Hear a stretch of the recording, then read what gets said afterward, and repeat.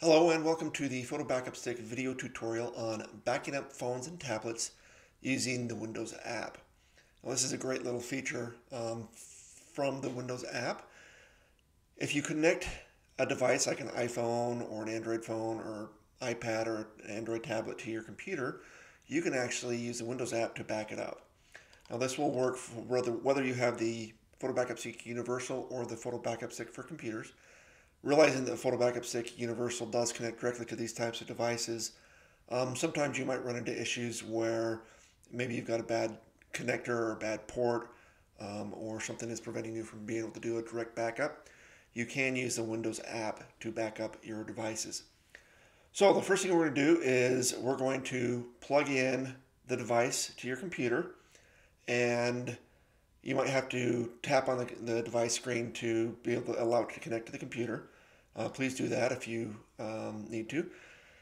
Once you've done that, run the Photo Backup Stick app and click Start Backup.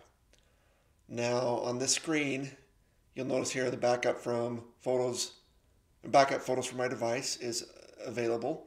You can check that, and then you're going to want to also check the device that's connected. If this is not showing a device, you may need to disconnect your device, reconnect it, and you can hit this refresh button to make sure that we scan for any newly connected devices. You can back up multiple devices at once if you want to connect multiple devices. You can also back up the local computer at the same time. So if you don't want to back up the computer at the same time, be sure to uncheck that and only have the device checked.